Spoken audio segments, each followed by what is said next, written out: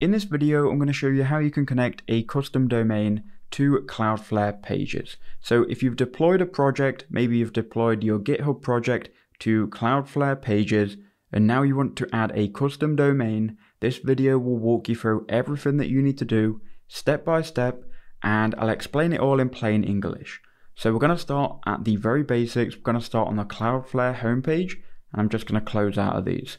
So we'll just keep Hostinger open, which is the domain registration company that I used to register my domain. And then obviously we've got Cloudflare here. Now this won't be a video showing you how you can deploy your project to Cloudflare. I've already done that, and what you need to do is obviously do that first. I'll have a video in the description that shows you how to do that. But once you're on the Cloudflare dashboard, scroll down and go to Compute Workers, then click Workers and Pages. Once you've done that, you'll then see all of your websites here, and what I would do is I will click on Visit, and that will open up the deployment using this URL here from Cloudflare. Now this URL is going to be important, so I'd keep your website open. As you can see, mine is a very simple to-do list. This is just being created just for this video. Now what we're going to do as well, remember we're on Workers and Pages, click into your deployment, and here you'll see Custom Domains. Go ahead and click on that, and we can go ahead and add a custom domain to your site. You can do it this way. You can also do it by going into your account home, but we'll do it this way. You are going to have to come back to this and tweak some stuff, but just follow along and you should be good, and you should be able to learn here in plain English. I'm not going to explain this with technical jargon. I'm going to explain in plain English. Set up custom domain. Click on that. Then go ahead and find your domain. I'm going to find mine on Hostinger. So I've already logged in. We're going to go to the domain section. I'm going to connect knowledgebaseonline.com. So what I'm going to do, I'm going to copy the domain. We'll head back to add a custom domain. I'll type in www.knowledgebaseonline.com. Obviously, you put your domain here. Very simple. Click continue. So now it might give you two methods. To be honest, this was different to what I've seen before, but just go ahead and click on any of these two methods. Now, you are going to have to add stuff manually and follow along what I do in a second. But what I'm going to do is we're going to begin the DNS transfer. This will probably be the button you see. So just go ahead and click on that. Don't worry about the other one. Click begin DNS transfer and we'll go through this here. So now it's going to want you to manually enter some DNS records, or you can quick scan for DNS records, but you're still going to have to add them manually anyway. But don't worry, we haven't done anything complicated yet. So go ahead and type in again your domain here. So I'm going to type www.knowledgebaseonline.com. I'm going to select quick scan, and this is what you'll see as well. And then we'll click continue, and it's then going to scan the DNS records. We'll just get rid of this, and we'll just go with the root domain here. Now don't get overwhelmed with what you see. You might get a bit confused, but just follow along. It's going to ask you what plan you want to use. Click free. And if you are committed to getting this connected, you're on the right video, because I'll show you everything that you need to do.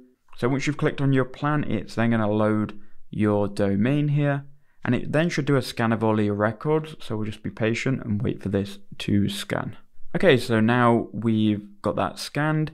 It's going to say that they've scanned, but there are some DNS records that you need to add because you haven't got them all, obviously. Now, if you've not added no records, if your domain is fresh, if you've reset the DNS settings inside of your domain, it isn't going to obviously connect straight away just by you typing in the domain.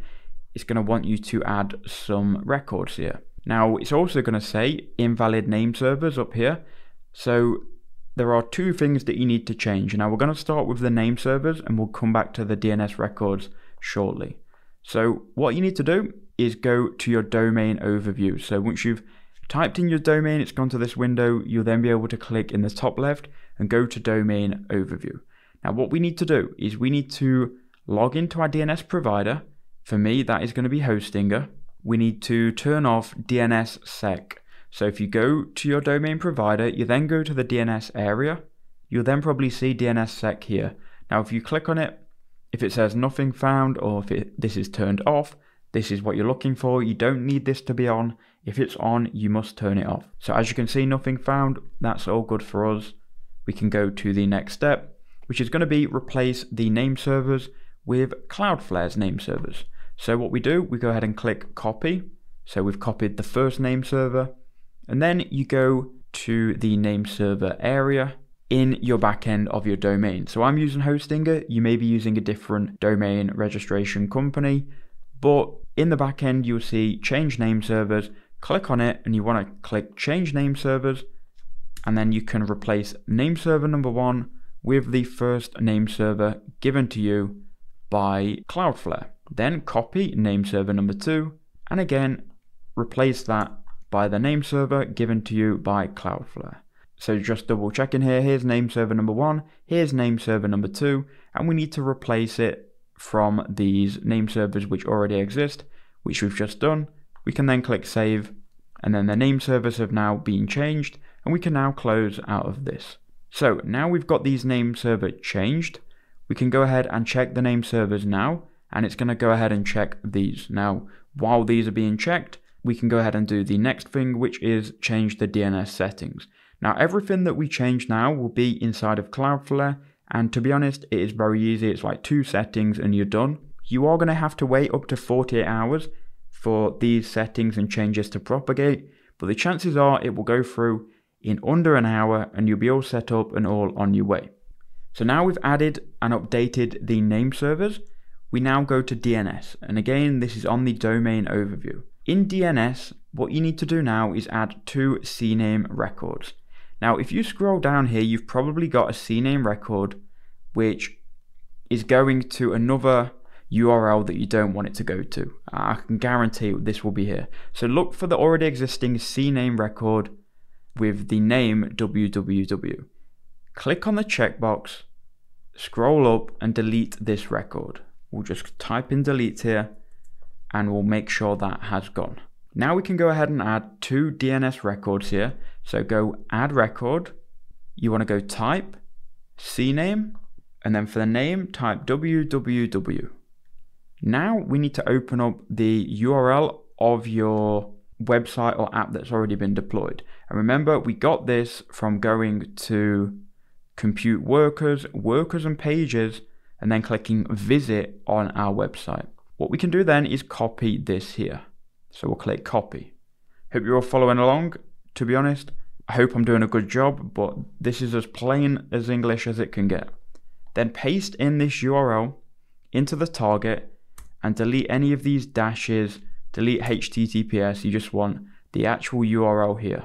To do video.pages.dev, just like you can see it here on the screen. So once you've entered that in target, remember we've got CNAME, www, and this target here. Then click save, and that should update and go through no problem. Then we need to do this once more, add record, type CNAME, then type @ This is going to be for your root domain. So the first one is going to be for www. And the second one that we're adding right now is going to be for yourdomain.com. So type in @ and then again, we paste in this here from the website or app URL that you've already got here from Cloudflare pages. Again, hope you're all following along. We'll delete all of these dashes and we'll click save. And that again should go through no problem. If it doesn't, you've got a conflicting record here. So let's go ahead and see. So we're looking for a CNAME record, or in our case, it is this A record, which seems to just be going to knowledgebaseonline.com. So we'll go ahead and remove this A record. As you can see, CNAME all looks good. MX record, you don't need to deal with any of this. TXT record is fine. We'll delete this A record here. Once that's gone, we now should be able to save this and add this record. There you go, you can see it's gone through fine. So now we've got 2 CNAME records, one goes to www, your URL, and then the other one is just your root domain, and it goes to your URL. So now we've done that, be a bit more patient, we're nearly done. Now we'll go back to Cloudflare dashboard.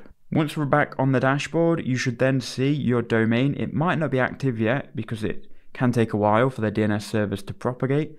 All we need to do now is go to compute workers again, workers and pages, click on your website, go to custom domains, then set up custom domain. Then type in www.yourdomain.com or yourdomain.net, whatever it is. So we'll copy then the domain from Hostinger. I'll paste it in here and we'll click continue. We can then click activate domain. Because we've already added these CNAME records, don't worry about this, just click activate. We've done this manually, so don't worry. Okay, and it's going to say verifying. Then go back again to custom domain. You might have to go off it and then back on it.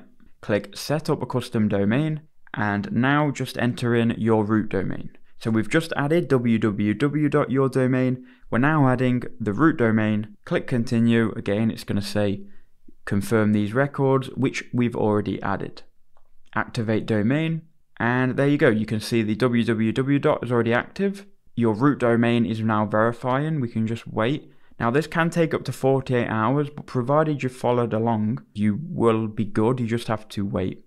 So first we'll check www.yourdomain.com. So I'll copy it. We'll go to incognito. We'll paste it in.